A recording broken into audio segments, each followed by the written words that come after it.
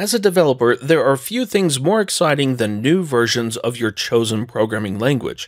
We spend an insurmountable amount of time writing and working with code, and every new version brings new syntax and other goodies that make working with code even more enjoyable than it already is.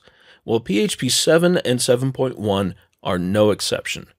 Hi, my name is Jeremy McPeak, and in this course I'm going to show you what's new in PHP 7 and 7.1. We'll begin with the new features added to PHP 7, starting with scalar type hints and return type declarations. We'll then talk about the new null coalescing and spaceship operators and how they can simplify common patterns. We'll then talk about anonymous classes and how to catch internal PHP errors. Now from there, we're going to turn to the new features in 7.1. You'll learn about nullable types and how they can make your code more flexible and concise.